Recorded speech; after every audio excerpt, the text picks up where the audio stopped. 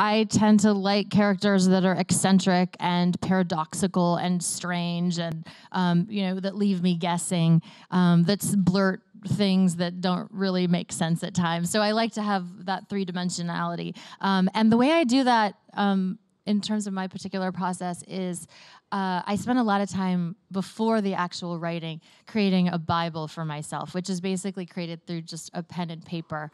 And I start writing histories of who each of these characters are, what their secrets are, their backgrounds, who their parents are, what are they afraid of, what do they want more than anything, what would they kill for, because that's always very important to know.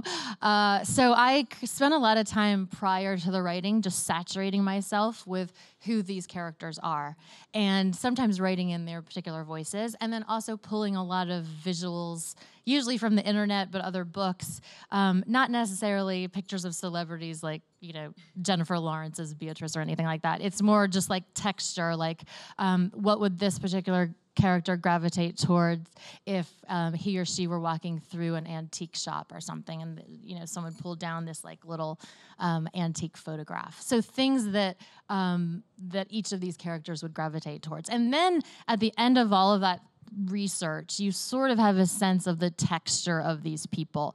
And then it really, character grows from each draft. And for each of my books, it seems I do about 3 drafts. There's the first draft, the second draft, and the third draft. The second draft and the third draft, my editor is there helping me and offering a lot of feedback. So I think that's when the final elements of character really take place in that final editorial process.